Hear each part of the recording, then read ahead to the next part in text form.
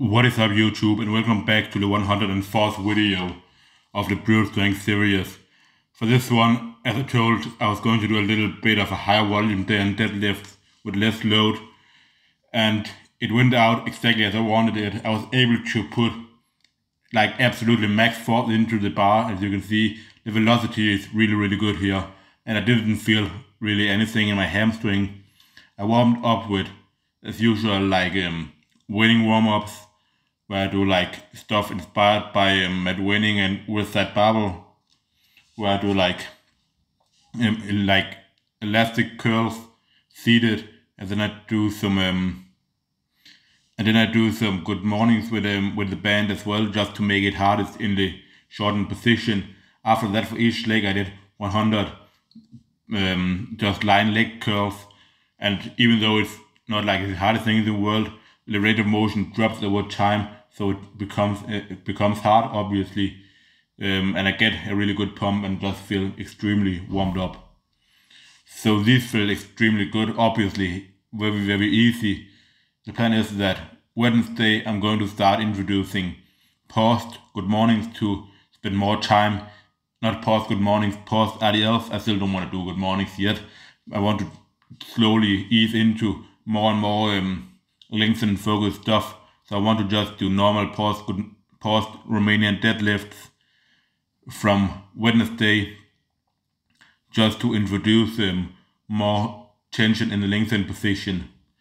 After that I moved on to safety bar squat with 130 kg for this week, 4 sets of 4 and 2 sets of 8, so pretty high volume.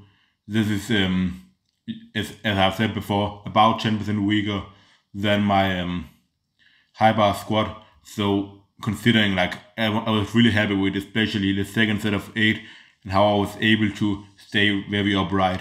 So really big win. The only thing that concerns me is that I've been having something in my left knee that when warming up it's pretty annoying. I don't know if it's like patellar tendonitis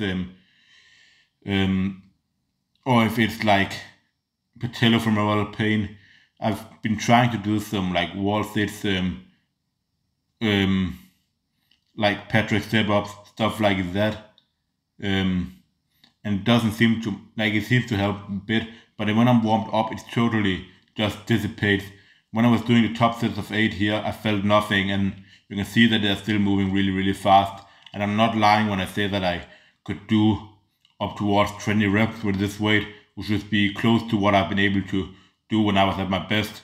And I hope that in 3 weeks I will be able to do the same. Hopefully I can make this knee pain kind of disappear if I just manage to stay within the range of getting around 8 hours of sleep on a constant basis, or 9 hours of sleep on a constant basis, and just don't do too much, make sure I warm up properly.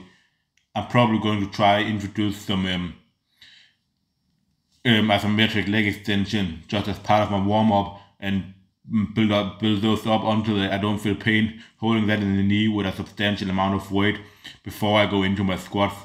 Tomorrow the plan is to have a bit of an easier day, so just a bit of a deload. So I'm going to go back to 4 sets of 3 plus a set of 6, 125 on the high bar, even though having done 4 sets of 3 plus 2 sets of 6 with 140 the past week.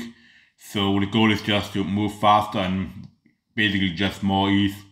And then for this session I also did some leg extension, which felt not that good. I did some I did preacher curl as usual, 3 sets of 12 on the Saturday. And then I also did these tricep push downs, 4 sets of 10 with 91 kg, which is a really huge PR. So excited about that. That is all for day 104.